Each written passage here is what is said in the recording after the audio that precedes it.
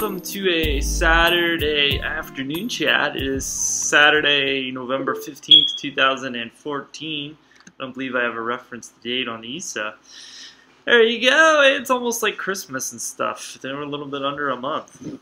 Today's beverage of choice is the Starbucks Refresher brand. I was able to rip off a huge pile of $1 off one coupons from Walmart, the tear pads, and these are $1.50 at my local store, so 50-cent can. I went and cleared them out earlier. Hopefully they get the stock boy back in there and they can put some more in there. Beep.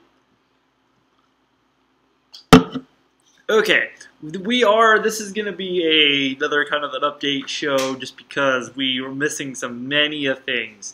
Okay, so we're calling it reality sex because it kind of has to do with reality sex. Okay, so we got the Duggars, we got Jessa and Ben Seawald from the Duggars. They got married, and this news broke last week. This is kind of old news probably to you. But it was reported that they were caught consummating the marriage at the church reception. That was the rumor, supposedly, and then I think she comes back and says that this is just gossip and it's not true. But remember, if you've been watching my videos for a while, we did a 19 Kids and we did a 19 Kids and Counting episode, and we were talking about that on how because of their religion, they only side hug before marriage. That's all they do, and then here. They were supposedly caught consummating the marriage at the reception, which I totally believe that because, again, like we said, it's so crazy. Like, you just get that I do, and then it's all good then.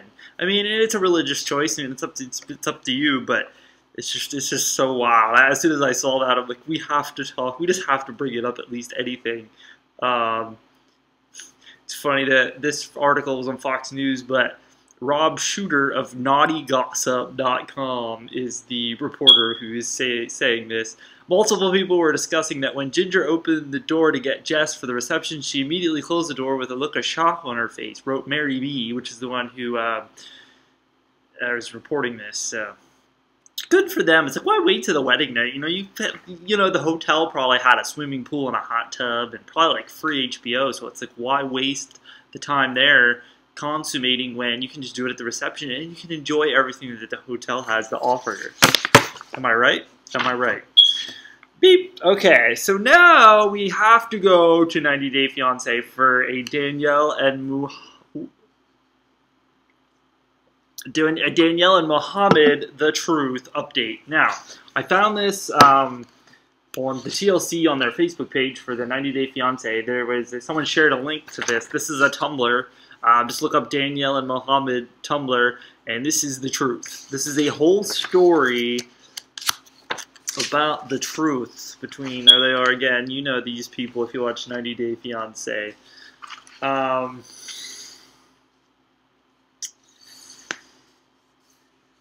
Okay, where should we start? So this is supposedly the truth. If you watched this last week's episode, Mohammed he goes out while she's at work, and he goes out and plays soccer with these dudes, and then they decide to go to a bar, and then there's these two,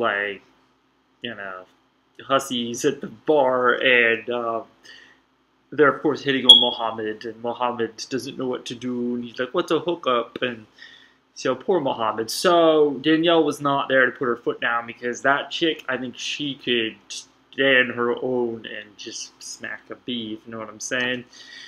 Okay, so it says, to begin with, in spite of the fact that the couple has been happily married for months now, so this is now they're married now because, the show was taped months ago, sources tell us that the couple is still not having sex. In fact, Mohammed refuses to even sleep in the same bed as Danielle and remains on the couch where viewers saw him resting when he first arrived in the country. Okay. Now, again, Mohammed's thing is it's a religious choice. They don't have sex before marriage. Now they're married. It was only 90 days, and it's still kind of shady because it's like, well, what does Mohammed see in this, 40-plus-year-old woman from Ohio? And Mohammed is still residing in Danielle's home. Sources tell us that Danielle has severe psychological problems, including suicidal tendencies. Wow. This led Mohammed to seek refuge in the home of Danielle's friend, Angie, throughout the past summer. You might remember Angie from the bonus clip in which Angie, who is also married to a Muslim man, teaches Danielle about halal food in anticipation of Muhammad's arrival.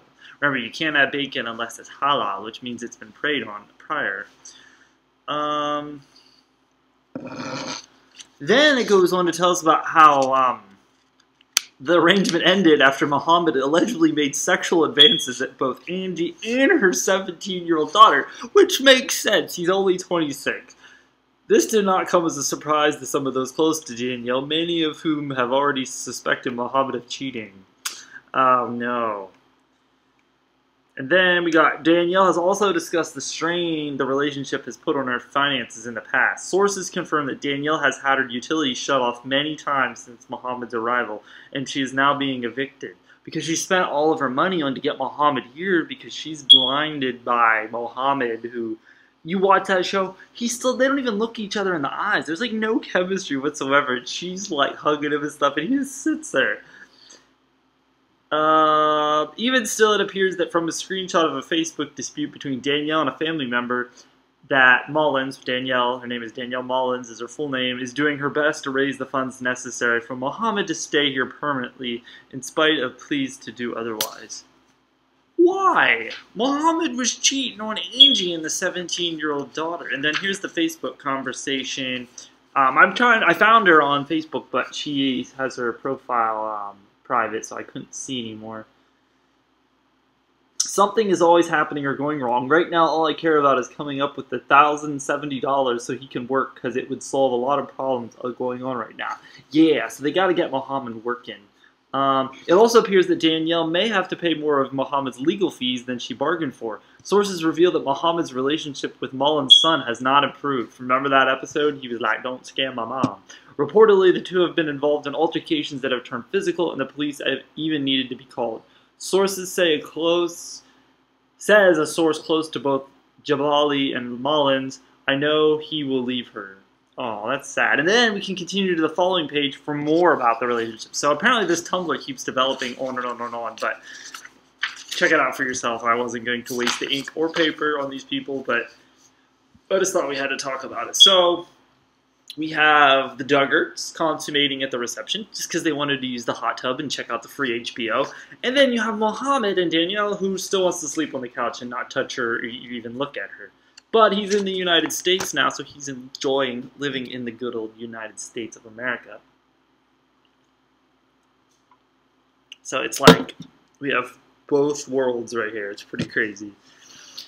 So yeah, so 90 Day Fiance keeps getting better. The guy from that went to visit his chick in Rio de Janeiro, he goes there and everything is awesome. They come home and they were supposedly she was excited that they had a pool. Their pool was green, and they were going to try to get it cleaned up, and she comes back, and the father didn't do nothing, and the pool's still green. It's like, why would you not even try? I'm like, did you look at her? She's, like, stunning. It's like, dude, no, dude. And then it's funny, on my personal Facebook page, I actually had a guy that looked like him friend me. I don't have a clue who he is. His name is James. I think that's his name.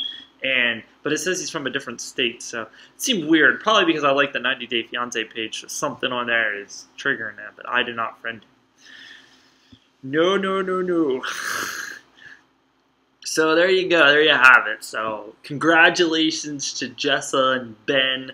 I hope to see more on you on the next episodes. Is she pregnant yet? That's the part I've not known. She might even be pregnant by now. Most likely she is, because that's how they roll. They just pop out those kids, bam, bam, yeah, beep. It's just crazy. So yeah.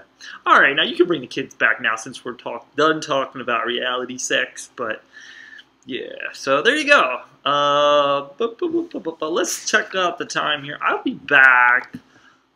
What time? No, so next week's the 22nd. I'll be back then, and then it's Thanksgiving. I will be back on the 29th, probably, possibly. I'm coming back from Nevada on that day, but I'm getting a hotel that night, so it's possible I'll talk to you about something. Hopefully we have a 90 Day Fiance update. Most likely we will. Next week could turn into a 90 Day Fiance update. Or Honey Boo Boo is going to be Mama June's on Dr. Phil on Monday, so set your DVR or VHS if you still have a VHS. I don't have a DVR or a VHS, so I am SOL. I just need to call and complain to the dish company that I want to cancel, and they'll probably send me one for free. But I'm not paying for one, so I gotta get on my VCR. Alright, it's been 10 minutes. I will see you next week and say a prayer again for the... No, I don't think you need a prayer for the Duggars, but please pray for Muhammad and Danielle. Alright, until then, thanks for watching. Bye. I've been in bed for over an hour.